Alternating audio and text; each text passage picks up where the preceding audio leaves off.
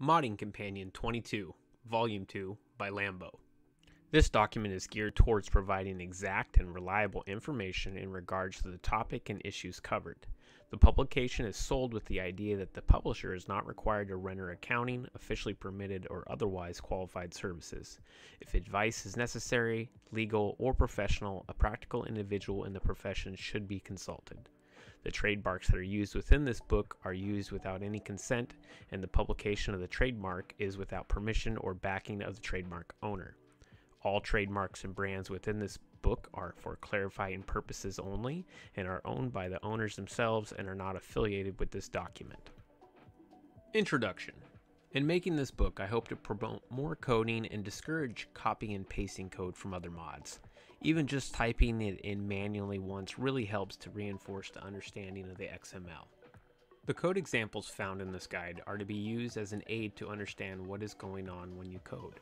I'm going to keep this very simple and provide as many notes and tips as I can. Some information may become outdated as the game grows over time. This information is based off experimenting with the code and documenting what I have discovered. Required software. General description. Now that you're in the mindset to make some mods, here is the software required to do so. Thankfully, there are plenty of open source softwares that we can download to make mods. Open source is denoting software for which the original source code is made freely available and may be distributed and modified.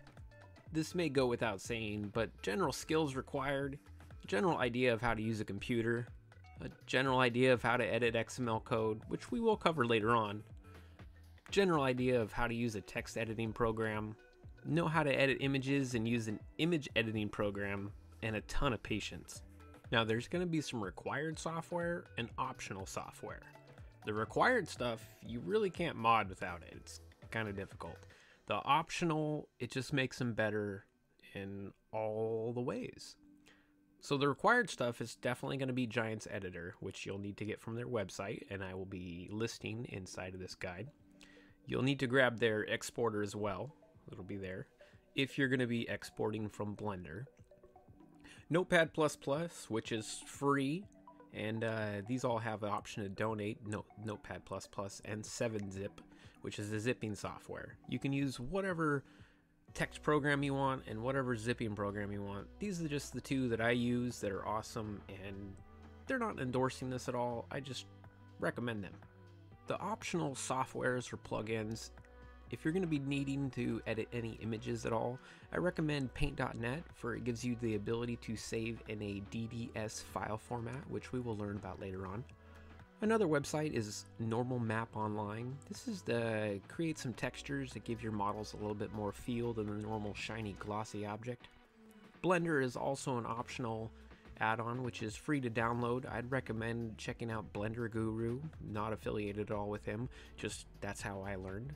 Focus on learning the software and not just how to make a mod. Once you start modeling your own vehicles, nothing's going to stop you. Audacity. This is really only needed if you're not going to use any of the in-game sounds, which are really easy to use, and we'll show how to do that. But Audacity allows you to make custom sounds and extract sounds from videos and whatnot.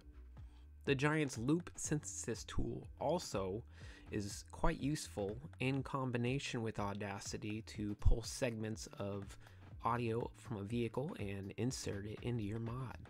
Given that this modding companion really dives into the XML part of modding and not so much on the Giant's Editor, I really recommend that you go and download each one of these softwares that you plan to use and learn how to use it before you ever try to start making a mod. Otherwise, the chances of your success are greatly diminished.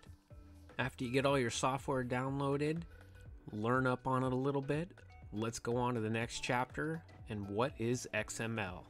You can't do any coding if you don't know how to code. So I'll see you there.